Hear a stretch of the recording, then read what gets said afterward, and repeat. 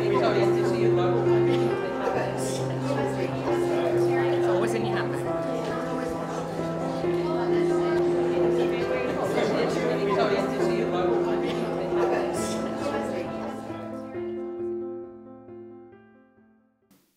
So what do we mean by comprehensive Anglicanism?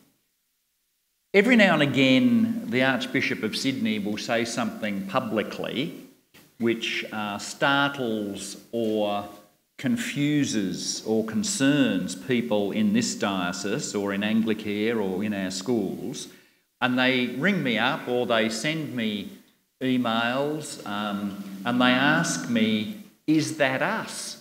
Is that what all Anglicans think? Is that what all Anglicans believe?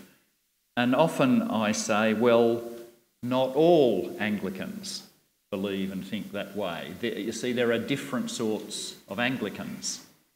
There are different styles, there are different emphases, there are different ways of worshipping, there are different liturgical preferences, there are different approaches to authority, there are different understandings of the sacraments, there are different ways of doing theology, there are different ways of praying and relating to God, and there are different preferred ways of proclaiming the gospel and contributing to the kingdom of God.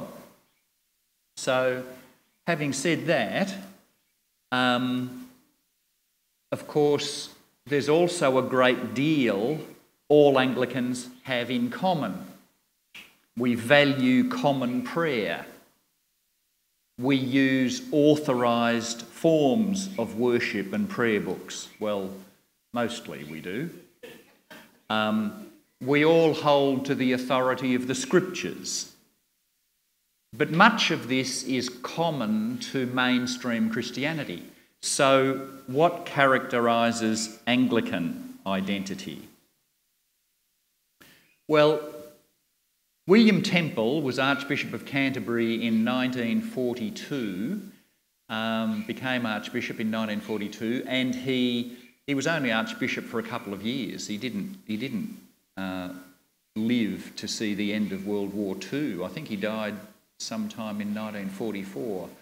But he made a real mark in what he said and what he wrote, and he's regarded as a quintessential Anglican. And when he was explaining Anglicanism, he said this, and this puts it all in a nutshell, really.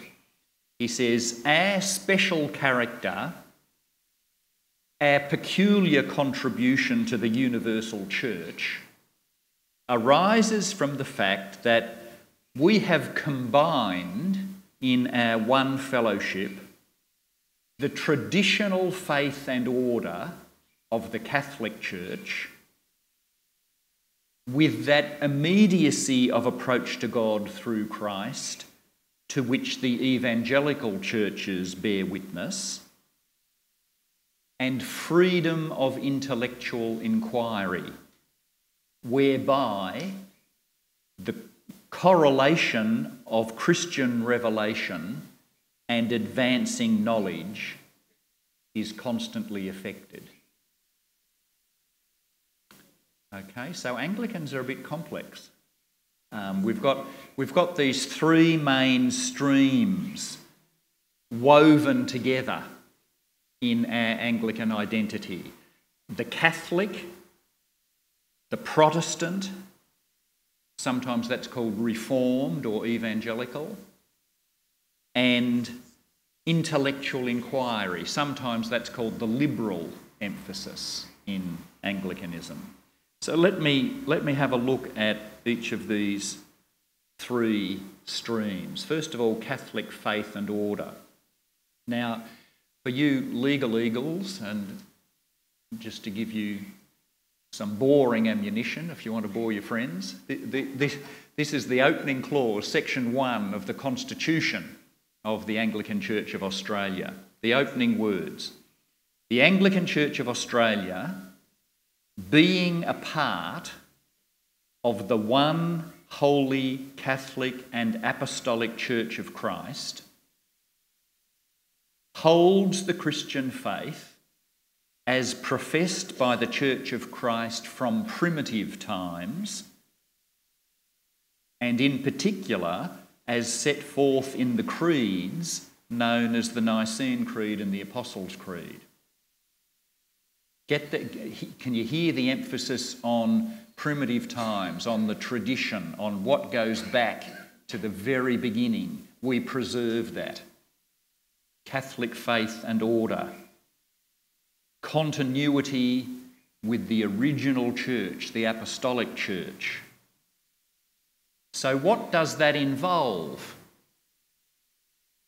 What are we preserving? Well, Anglicans have often looked at what's called the Chicago-Lambeth Quadrilateral. It's called the Chicago-Lambeth Quadrilateral because it began with a meeting of the American House of Bishops in 1887. They put it together basically, and then they were so impressed with their own work that they took it to the Lambeth Conference a year or two later, 1888 I think, and it was adapted slightly, changed slightly, but endorsed by all the bishops in the Anglican world. So it's called the Chicago-Lambeth Quadrilateral, and quadrilateral because there are 4 bits to it. Yeah. Okay. So, and originally what the American House of Bishops was doing was that they were asking an ecumenical question. They were saying, if this church, this Anglican church, this Episcopal church, is going to unite with or combine with or enter into a full relationship with another church, what are the things that are essential in that other church for us to have full communion with them, to recognise their clergy and so on, for there to be no barriers between us? And they said, well, it's these 4 things really. This is it in a nutshell. This is the crux of it. So this is not a full confessional statement of everything we believe. Anglicans don't have such a thing. And it's not everything, but it really is the heart of what has to be preserved if we're going to be true to the primitive apostolic church, if we're going to be in continuity with that. So the 4 things are the Holy Scriptures as containing all things necessary for salvation. And we say a thing cannot be regarded as essential to salvation if you can't demonstrate it, prove it from the Scriptures. There's lots of stuff we believe that isn't proven in the Scriptures, but it's stuff that's not necessary for salvation. Okay? The creeds, so the Apostles' Creed and the Nicene Creeds as containing a sufficient statement of the Christian faith. So that's why I say to clergy, no, you can't write your own creeds. You can't write your own statement of belief because that disconnects us from this ancient tradition which is part and parcel of who we are. So you might, as an educational exercise, invite people to write their own creeds, but in worship on Sundays, what we do clearly connects us with this stream going right back to the primitive church. The third element is the sacraments of baptism and Holy Communion. And, you know, Catholic Church and some more Catholic Anglicans talk about 7 sacraments. Well, our prayer book distinguishes between the 2 sacraments that Christ himself instituted and gave signs for. They are called dominical sacraments, the sacraments of our Lord. And the others, well, you can argue about whether they're true sacraments or not, but our prayer book and the articles distinguish between sacraments of the gospel, the sacraments that Christ himself established in the gospel, and other things that are called sacraments, because they do have an outward sign of a spiritual grace. Marriage, confirmation, anointing, ordination, etc. Okay, so the sacraments of baptism and Holy Communion, and the historic episcopate locally adapted. So that's bishops who ordain and send out clergy to proclaim the gospel and administer the sacraments. So this is the threefold order of ministry. Okay? So that's the heart of continuity with the primitive church. Now I had an argumentative friend when I was at university, a Roman Catholic, and sometimes when he was in the mood for an argument he'd say, "I belong to the church Jesus started, which one do you belong to?" There's this common kind of understanding that Henry VIII started the Anglican Church in the 16th century because the Pope wouldn't approve his marriage to Anne Boleyn. Well, a little bit of history puts the lie to that kind of argument. Pope Gregory the Great sent Augustine to Canterbury in 597. That's 1,000 years before Henry. And what did Augustine find when he arrived in Kent and started travelling north and west? He ran into the ancient Celtic church, which existed in the north and the west of Britain, pushed into the outer limits by the invading Anglo-Saxons. But it was there, and it had maintained its life for nearly 200 years since Rome left Britain in about 410, I think it was. And we know that St Patrick was wandering around the British Isles in the 5th century. And we know that St Alban was the first British martyr, and he was martyred in about 208. So the church had been in Britain since, almost apostolic times. So it goes back a long, long way, and a long way before the turmoil of the 16th and 17th centuries when the Reformation movements hit. But there is no doubting that those Reformation movements that swept through continental Europe also transformed the Church of England. You know the story, I think, that in late medieval times there was a kind of lifelong penitential cycle that had people firmly in its grip. People were thought to be born in original sin and destined for hell because of that. So babies had to be baptised as soon after they were born as possible, because with the high infant mortality rates, if they died before they were baptised, they would burn in hell forever. Everyone had to kind of achieve a state of grace in order to escape eternal damnation. So you had to be baptised as soon as possible after you were born. You had to go to confession regularly to receive absolution from a priest. You had to do penance regularly all through your life. And after death, you didn't go straight to heaven anyway. You went to purgatory, where you had to work off, any leftover sins that hadn't been confessed and forgiven and so on. So this trying to achieve a state of grace to be acceptable to God was what people spent their lives doing. And the whole system was centred around priests who dispensed grace through the sacraments which they tightly controlled. Now you can see how that sort of system is open to abuse. Eventually, someone had the bright idea of selling forgiveness. So people bought indulgences every time the Pope wanted to build a new basilica. And Martin Luther just could not achieve peace in his own heart and mind that he would be eternally with God, that he would be saved.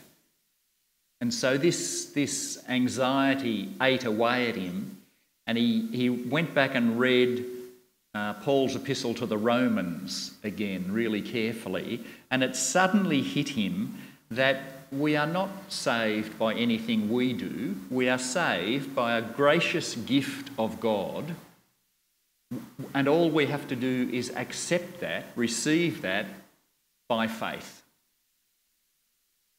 And of course this swept through the continent and had its impact in England as well. This reformed stream gave rise to the 39 Articles of Religion, which became officially authoritative for Anglicans. And from this perspective, the primary source of authority is the Scriptures. The 39 Articles say that doctrine, faith, has to be tested against the Scriptures. The historic creeds can be believed because they can be proved by the Scriptures. The general councils of the Church were not infallible. Anything general councils said had to be tested against the Scriptures. General councils can be in error. In ordinations in medieval times, the ordaining bishop would hand over the chalice and the paten, symbols of the sacraments, to the person being ordained. Well, during the Reformation, that practice was stopped, and now the Scriptures were handed over to the person being ordained. The authority is the Scriptures. In some Anglican churches and in Brisbane, you see both the chalice and the paten and the Scriptures being handed over to those who are newly ordained. The 1662 Book of Common Prayer emerged through this Reformation process. And you know, probably, those of you who've used the 1662 Book of Common Prayer, and some of you may not have, it's packed full of quotes from Scripture, of scriptural paraphrases, of scriptural allusions. Just about everything in the Book of Common Prayer points to something in Scripture, if it's not a direct quote. So this is the second emphasis in Anglicanism. Continuity with the ancient Catholic Church, then the major themes of the Reformation. The Church of England says it is Catholic and Reformed. So we didn't go along with everything that Luther and Calvin said, but the main themes of the Reformation, particularly justification by grace through faith, is embedded in Anglican souls. So, the third emphasis is intellectual inquiry. And this means we draw on reason and experience as we do our thinking about life and faith. William Temple called this freedom of intellectual inquiry to correlate Christian revelation, what's in the Scriptures, and advancing knowledge. Human reason and experience and using our brains also have a proper place in the life of faith, say Anglicans. And behind this influence, this emphasis, are the kind of currents of the Renaissance, the flowering of thought and discovery of all sorts that followed the Reformation movements in Europe. The emergence of critical reasoning, the historical awareness and consciousness, and scientific methods, they all had their influence in the life of the Church as well. So this openness to reason and to intellectual inquiry is based on a theological conviction, a conviction about God. The conviction is that all truth ultimately comes from God. So no matter how we discover or discern truth, whether that's by reading the Scriptures or by scientific research, all truth is telling us something about God. And we need to be open to truth as it's discovered, wherever it's discovered, because that's about discerning God's presence and activity in the world. So Anglicans tend to hear the voice of God in reason and try to remain open to truth however it's discovered, through philosophy, science, the arts, literature, music, poetry, they can all grasp something of God's truth. And this openness to reason and experience tends to give a kind of common sense flavour to Anglicanism. So that's the third element. The trouble is, these three sources are sometimes, and even often, in tension with each other. They don't always agree with each other. And so at the heart of Anglicanism is a constant tension, a constant dynamic kind of movement between the Catholic, the evangelical and reason, where each informs and corrects the others. So right at the heart of who we are as Anglicans is a process of dialogue that requires a great deal of effort and energy to sustain.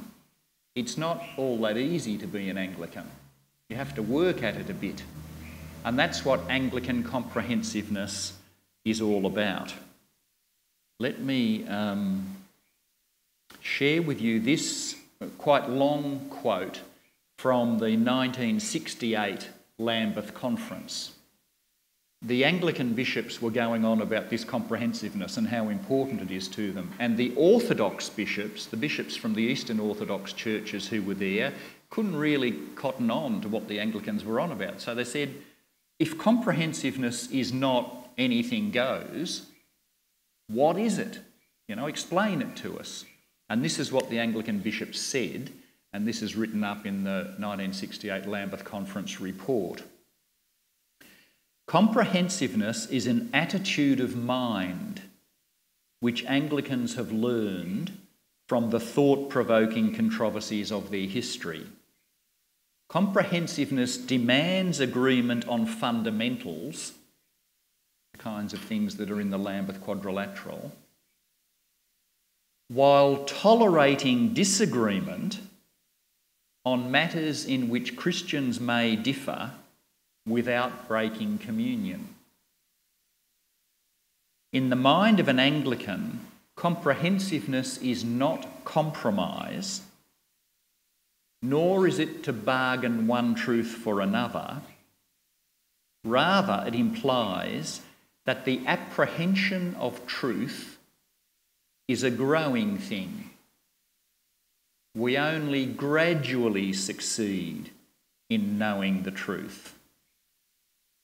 It's been the tradition of Anglicanism to contain within one body both Protestant, evangelical, and Catholic elements. But there's a continuing search for the whole truth in which these elements will find complete reconciliation. Comprehensiveness implies a willingness to allow liberty of interpretation and a certain slowness in arresting or restraining exploratory thinking. So there can be new ideas about which not everyone agrees within the Anglican Church. We allow space for exploration as long as the fundamentals are there. We tend to applaud the wisdom of the Rabbi Gamaliel's dictum in the Acts of the Apostles that if a thing is not of God, it won't last very long. It will die out. And moreover, we are alarmed by the sad experience of too hasty condemnation in the past, as in the case of Galileo. Remember the Galileo story? Galileo got into trouble with the church because he said his scientific observations led him to conclude that the earth revolved around the sun, not the sun around the earth. Well, the church at that time said that cannot be true because The scriptures say the sun revolves around the earth. You just read the Psalms. It says the sun rises in the east and goes down in the west. The sun that's moving. The Psalms also say the Lord has made the earth so firm that it shall never be moved. So the Psalms see how that approach to the scriptures at that time was in conflict with early scientific discoveries. And what that led to was, on the basis of the truth discovered by science, Christians had to change the way they were reading the scriptures. See how that source of intellectual inquiry, challenges and corrects the source of inquiry, which is the scriptures. So this is the dynamic that's at the heart of Anglicanism. So there is a place for new things. I didn't finish off the last piece of that quote. We believe that leading us into the truth, the Holy Spirit may have some surprises in store for us in the future, as he has had in the past. Yeah. So get that openness. You know, we absolutely treasure our heritage, Catholic faith and order, and the scriptures have to be treated with the utmost seriousness, but so does what we're discovering through reason and experience. And in different ways, each of those three elements will correct and challenge the others. And we have, over time, changed the way we've read the scriptures. The ordination of women is an example of that. Galileo, you can think of other examples. Remarriage of divorced people in church. There have been big issues which the church has really wrestled with, and those issues threaten to tear the church apart at different times. But over time, Anglicans think we gradually discern the truth if we keep working with those tensions and hold the three together. Okay, so this is called the Anglican via media, the middle way. But we don't bounce around with every newfangled idea that comes along. We don't immediately embrace something just because it's new. We test it. So here's another quote from William Temple. He says about this business about inheritance and new. He says there's always an initial presumption in favour of the tradition because it represents the deposit of innumerable individual apprehensions through history. Nonetheless, it must be remembered that it is by fresh individual apprehensions that the tradition itself has been developed. And to reject a new intimation, a new idea, may be not the suppression of human aberration, but a quenching of the divine spirit. In each age, the Holy Spirit shows us new things because God hasn't finished with us yet. This dialogue, this dynamism, this constant movement and change and challenge and correction between the three streams that makes up Anglicanism, this process of dialogue and dialectic. One theologian talks about it like this: it fails if it becomes a search for some innocuous common denominator and for compromise in principles in the interests of institutional unity. It can sometimes be taken hostage by extremists in any one of the four camps. Now he's talking about four camps. He's separating reason and experience. He makes that two separate camps, like in the Wesleyan quadrilateral. So 3 camps, 4 camps. Extremists who become absolute about their own perspectives and motivated either to convert all others or to exclude them from the communion.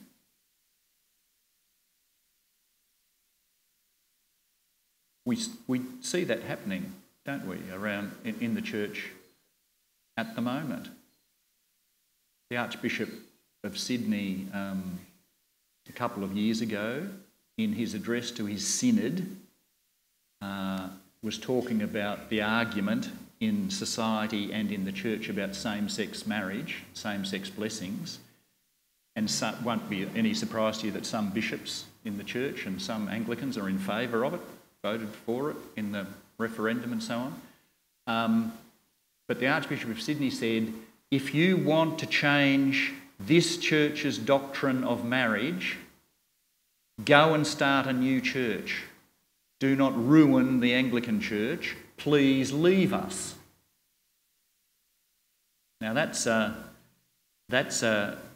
kind of denial of this comprehensiveness, where we can actually have within the church people who disagree without breaking communion. So that's what this theologian's talking about, John Wolfe. The dialectical process implied here is no mere juxtaposition of different views. The talk about the via media, the middle way, being in the middle, is really only a description of the dialogue as though it had come to rest, as though it stopped, as though it's all resolved, come to rest in some invisible equatorial point. But the reality behind the dialectical process demands continued discussion, never a premature resolution of the tension, as is imagined in most concepts of the middle way. From the very nature of the dialogue, there must be vigour, imagination, persistence, determination, respect for differences, and a spirit of reconciliation. No one of the 4 groups should be missing from the dialogue, nor should any be excluded by the others. What's required is not an exhausted and hostile state of non-communication. You disagree with me, so I won't even bother talking to you. You do it your way and I'll do it God's way. But the enduring of the tension in confidence that the truth will emerge from the dialogue.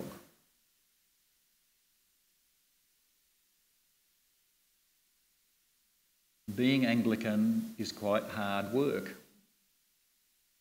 It means living with people with whom you disagree and being sufficiently humble to acknowledge that they might teach you something. And in fact, it's a bit more than that. It's difficult to stay engaged with people with whom you differ. It requires maturity and respect and openness to the truth of their insights and preparedness to disagree and still stay in relationships. That's a key thing in what I mean by comprehensive Anglicanism. Those who differ in emphasis, preference and conviction still see those with whom they differ as gifts from God for their own sanctification. The person that you find most objectionable and want to avoid most of all may very well be the person God has sent you to make you more holy, to practice the gifts of patience and forgiveness and tolerance and generosity.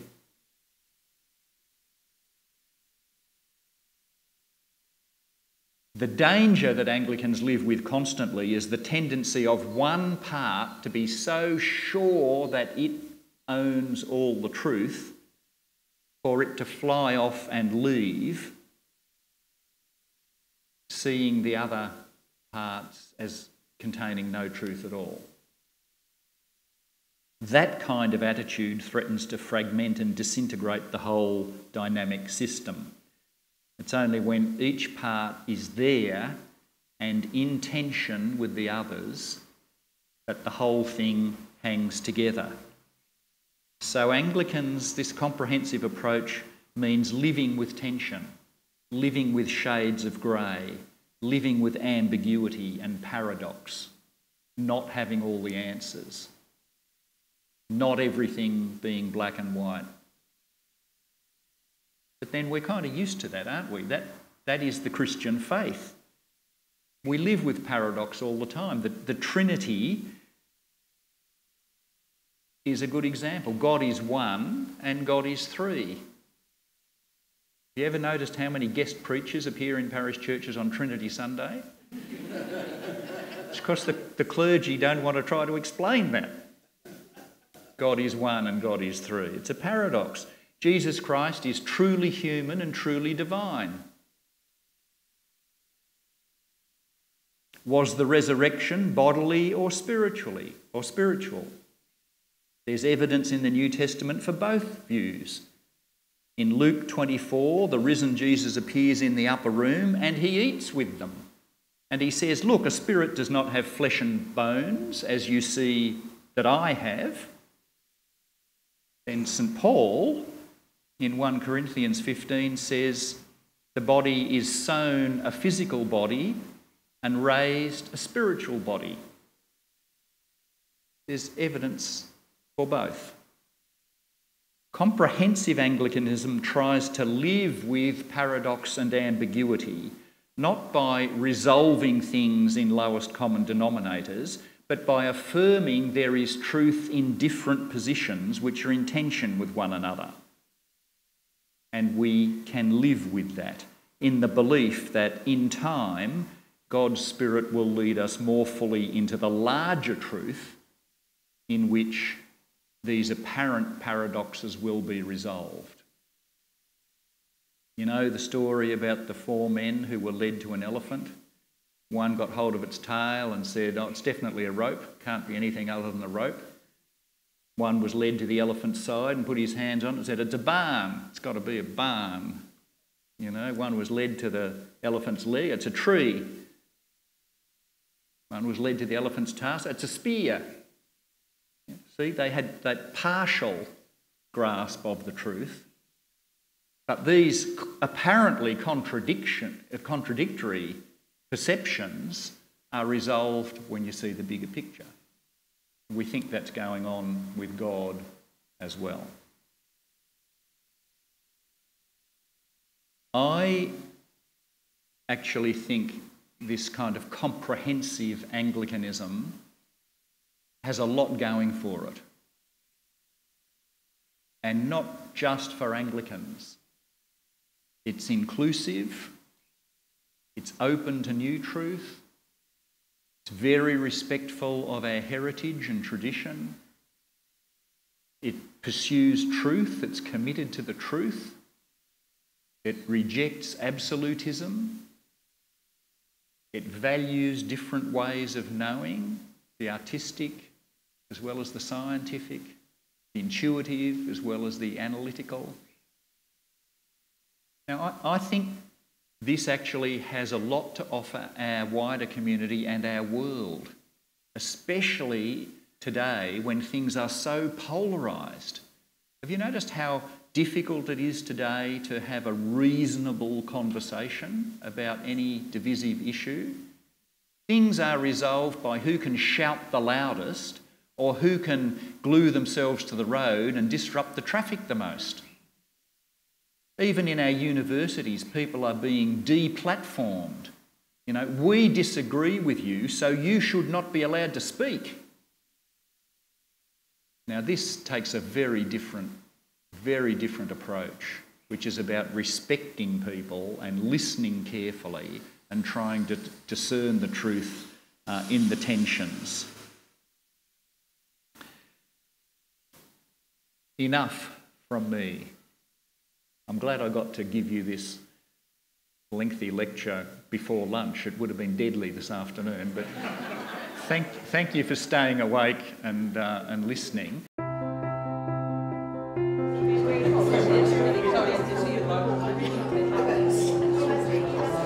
It's always in your hand.